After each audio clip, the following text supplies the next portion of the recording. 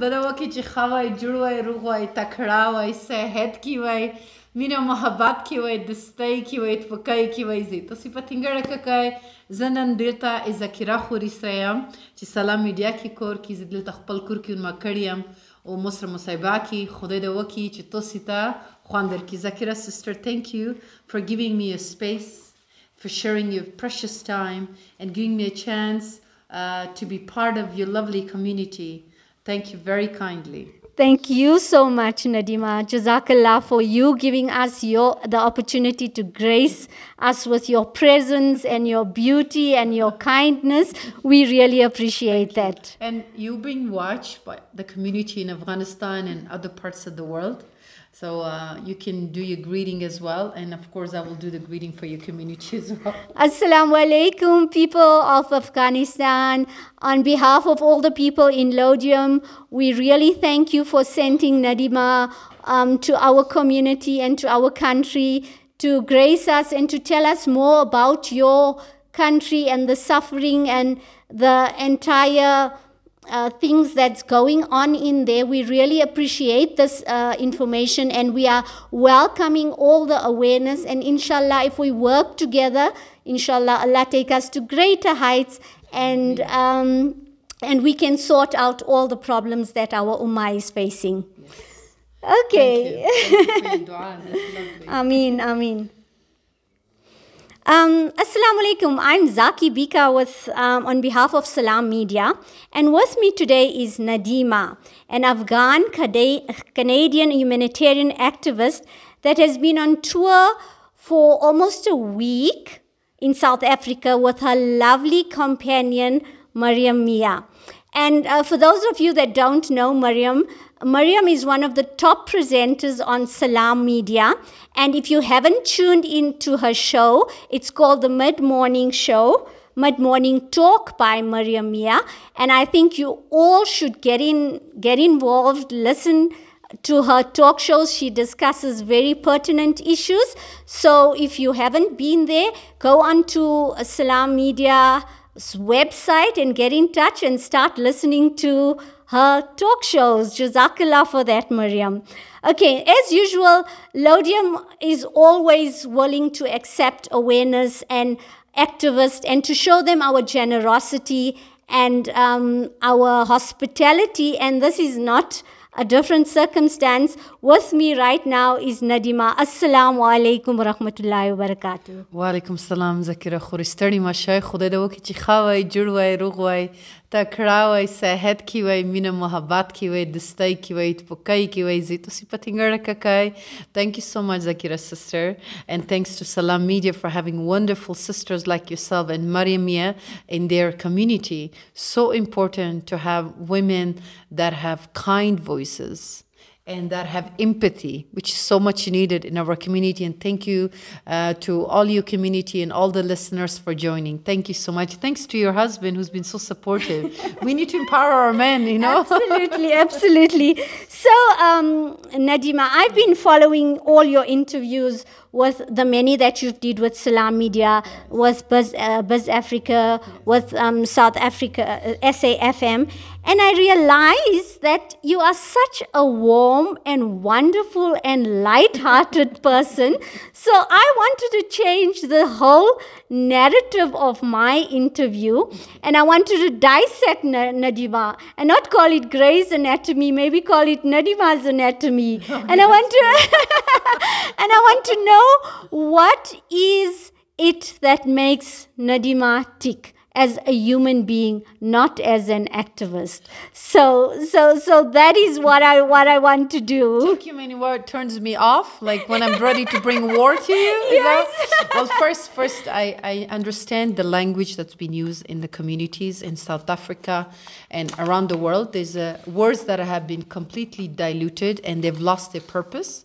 So I stay away from that language like activist, feminist. I feel like they've lost its purpose. Yes. And now they've been used against humanity, especially family structure. Yes. So for me, I'm just a Nadima. And I understand when I was coming, Mariam said, Nadima, so how do I introduce you? I said, just Nadima. I said, no.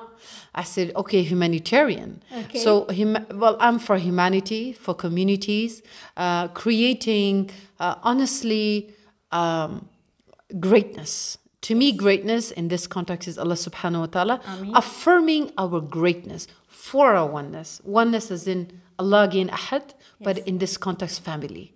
I think that is so important. We need to refocus on where we started and why we're here and where we're going. And that is the family. The family as in the community, the language, the food, the unity, supporting each other, building each other. So that's what I'm really here. And of course, to come and see that in South African community and learn from it and see how you all are united, how you support each other, how our women voices are heard, how are the men supporting, and how can I take, and by taking that and bringing it to my community, because my country has been through so much, the people. We've been broken. We're not a poor country, nor are we poor people. We're one of the richest land in the world, and we're one of the richest people because of our patience. Our land is obviously filled with so many resources, and our people are rich because of the forgiveness they have, the patience they have, and the effort they put into everyday challenge that they're faced with. Despite being targeted based on religion, culture, every tool has been used at us as opposed to empower us and uplift us. So I pray to take all that. And of course, you're asking me I'd rather tell you what inspires me. Because that's positive. That will hopefully inspire another sister, another brother.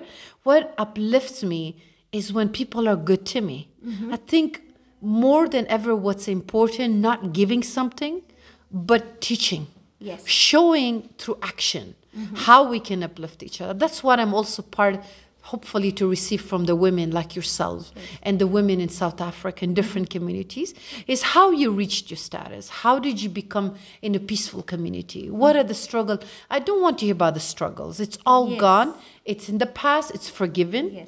But now, what can I take from your successes story? That is uplift. To move forward in a positive direction for an empowering community. So that's what uplifts me. That what makes me smile. You know, that's what. So then the next question: what makes you cry, Nadima? When you lay in bed at night and you can't fall asleep on your pillow, what makes you cry? You know, crying is such a privilege because in Afghanistan, I am joyful to be part of a community, to be welcome, to be trusted with the food, the language, the clothes. I'm grateful to have a belonging. Today is a Heritage Day. I feel grateful and humbled and proud to say I'm an Afghan woman, and this is what we make. And it's still alive, and it's still living, and it will continue at all cost. So that gives me joy. But of course, what saddens me is the challenge that we're faced with. And even that I don't get to do. I don't get to sit and cry because I have to stay strong and make sure I have a solution for my widows and my orphans. I have women that husbands are being murdered, son has been murdered in the name of, because they looked a certain way, they didn't fit a certain narrative, a certain foreign looks. So they've been murdered and they've been killed. And so when I will talk to one woman, they'll say, yes, Nadima, I made these dresses. Can you make sure they go in the market? Can you sell it for me? I'm like, okay, I'm happy. Like, yes, she's doing business. And then I'll have another woman. They're like, Nadima, can you give me some oil and some bread? My daughter is dying. And my son is saying, we're hungry. We don't know how we're going to live tonight. So I don't have that privilege to say, oh, my God, and cry. Because I have to be strong. She looks up to me. She expects me to bring her something. She's telling me, you've come from a country that claims they care about humanity and women empowerment like Canada. So you being here then means you've come here to do something. So if I break down with her, I cannot. I have to uplift her. I have to say, yes, we're going to do it. We're going to find a solution. And whatever bit I have to share. So I don't have that. But yes, I am grateful, but I'm also sad for my community. But I am happy that I am part of it. And that gives me hope. And that makes me look forward to the future. But I don't have, I bet you can cry. And you have and you have an environment, it's quiet, it's peaceful. And you can express. Even we take that for granted to be able to express how we feel. My women my men, we don't have that. We're trying to survive. We're trying to dodge from the drones these days. Do you know they have drones in my country? Yes, so you're basically in survival mode all the time. Yes, my people are. And when you're in that, being in that community, I am part of that. So we're constantly like, okay, who's going to get killed today? In what name? What is the justification? So we're not at peace still. Do you know we have drones that are killing my people? So we're still not completely been left alone to live our lives, you know? So, Nadima, how do you deal, the way you're explaining, you basically looking over your shoulder. How do you deal with the pressure and the stress? You see, when I was training with my brother's all in fitness, and I love lifting weights. You know, it's very empowering for me because it's so healthy and it's strengthening. So I realized that life is like the gym. Okay. The harder the weights you lift, the stronger you're going to become. So I affirm to myself, I comfort myself by telling myself, Nadima, the harder they punch, the stronger you got to become. Those punches are to strengthen you because at the end of the day, we're all going to die. Yes. And we're going to take nothing. Nothing. But the only thing that you're going to leave is the memory of what you created with the people. So if you created good that's what you're going to take. Is that it? That's it. So for me, I look at every punch, every pressure as a strengthening towards my greatness, which is Allah. Subhanallah. That's what I do because I don't have any other choice. I have to find a way. So I look at every punch as a way to encourage, okay, Nadima, this is your preparation. And if everybody could do it, if it was easy, everybody would do it. So some of us have to take the punches. But those punches, if we look at them as a way, because it's all in the mind. It's how you take everything. You can either take it as a negative or positive. But if you're paving the way for the truth, and you're removing the dark energy or destruction or whatever you want to call that is creating an isolation, you have to have very strong muscles and strong back to throw those punches and all that darkness away. So that's how I look at life, you know. Okay, mashallah. A very important question, Nadima. I don't know, you've been here for a week. How do you feel about female toxicity? Is this the first world problem here? Yes. I'm sorry, I shouldn't. So you're asking me if do we experience that in Afghanistan? Because I'm sure you've noticed it in South Africa, the competition amongst women, the refusal to work together, the claiming of titles. So there's been gossip happening. Is there rumors? They call it gupshup. No, honestly, I can only speak for my community. I am so grateful and in an awe of some of you beautiful women. I am really amazed, to be honest, to see the African Muslim women for a couple of factors. 90% of them have husband. Mashallah, because I also lived in the West. It's rare when you see a strong, powerful woman holding a home, husband, children, grandchildren, and a position, and she's voicing for those that need the voices. So I'm very happy to see that. It affirmed to me that, Nadima, maybe you should start thinking about husband. I'm really grateful for that, because these women affirmed to me that you can have a husband and children and still be the voice. You don't have to just die unmarried, because that's what I had, to be honest with you. I know a lot of my family and my brothers and my cousins are happy to hear that. Yes, I'm ready, because this is my honest truth, because the journey, yes, I want the narrative to be corrected around the world, not just from Afghanistan. A lot of countries, a lot of communities are being targeted now by the social media that we thought was our voice.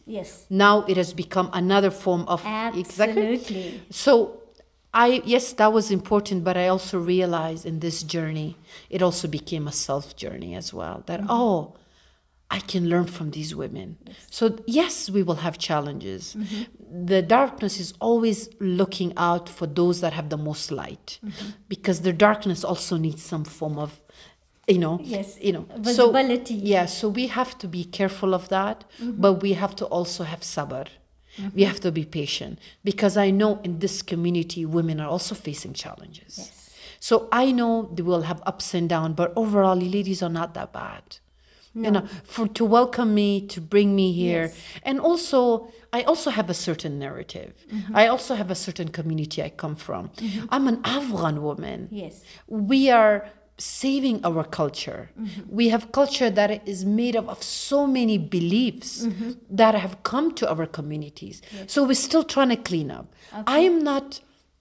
Often the world expects me to speak for Afghanistan, the Muslims, the Hindus.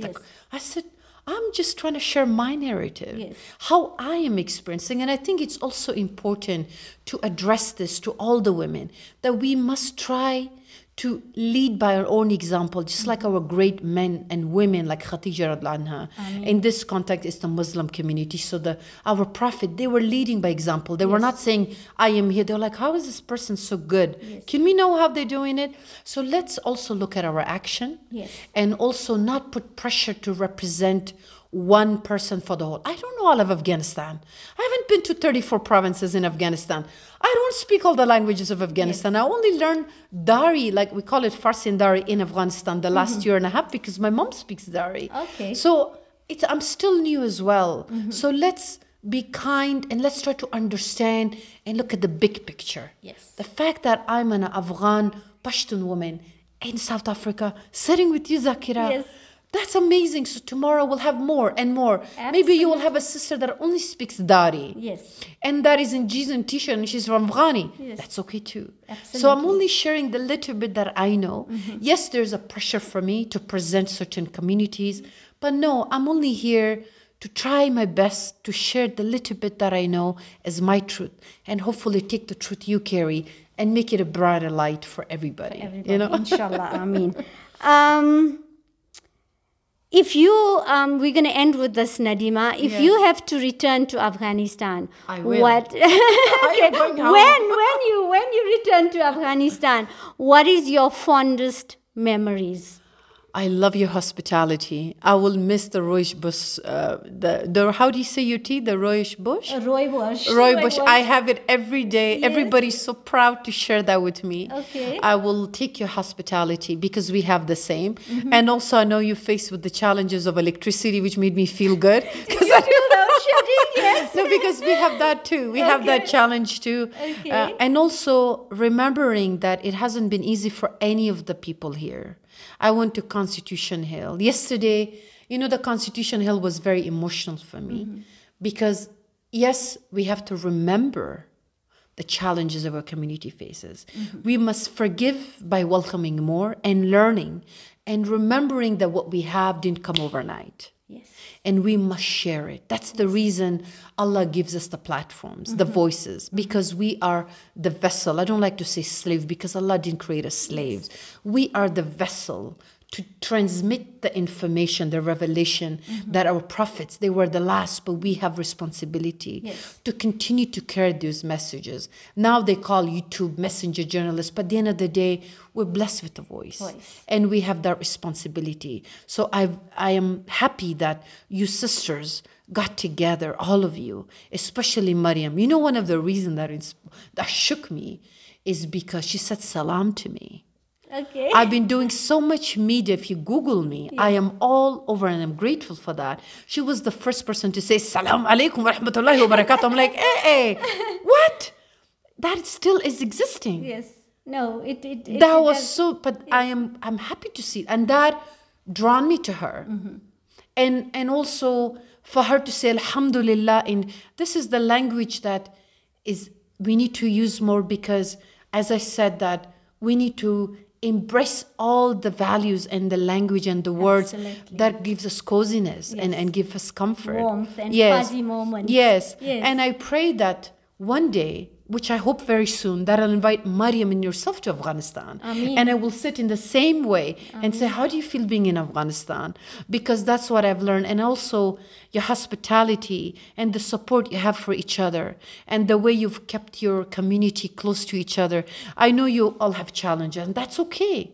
You must have those challenges. You must have those challenges with sisters and brothers who sometimes forget where they are. That's why maybe Allah brought me also here to remind you of your community and where you had been and where you're going. So I take all the positive memories, and I take that it's not easy. All of you sisters and the community has reminded me that it will be not easy for us Afghan community. And this community, South African community, had challenges. They were repressed because of a color or language or food. The Indian community, I learned that they were put in these ghettos. And look, mashallah, you guys created a beautiful heaven for yourself. And you overcame that. So I know that we're going to be okay too. And now that I will have the support of you, all you powerful sisters, I know I'm going to be good in Afghanistan. You're definitely going to be good. I'm going to end with this. I saw a clip of Lady Di doing an interview yesterday, and they asked whether she would ever be queen or does she want to be queen. And she said, or her reply was, her response was, she doesn't want to be queen. She wants to be the queen of hearts in people. So this is truly the woman, as Lady Di said. Really, you are the queen of hearts. We really appreciate it. We need the kings to do it. We need the kings and the queens. It's no, honestly, this is important. Thank you. Very lovely said. Very beautifully said. But we also need to remember that we need to rise our nations together. The mother, the father, the family. Equilibrium. Yes, we need to remember that I'm nothing without my brothers in Afghanistan. I am nothing without my sisters in Afghanistan. Absolutely. I am here because of the platform, the social media I use, and they liked it. They loved it. They said, good for you. And I was like, oh, the affirmation they gave me. And I'm here because of that. So all of the community matters. The king is chosen by the people, and so is the queen. So they're both important, and you're also a beautiful queen. Thank you so much. I mean, Jazakallah so much. We're heading off to our function right now, and we've had a lovely talk with Nadima, and she's dressed all in heritage outfit. And inshallah, we'll catch up again. Assalamu alaikum. Thank you so much, Zakira sister, for having me. Thanks to Salaamedia. Thank you, all of South Africa. Continue to shine, continue to rise each other. Honest to God, I'm telling you, remember this. If you want goodness, you have to give it. And you want to feel high and elevated, elevate someone. This is the greatest feeling in the world. And you made me feel that today. Thank you. Thank you, all of you. Thank you, Jazakallah. Assalamu alaikum.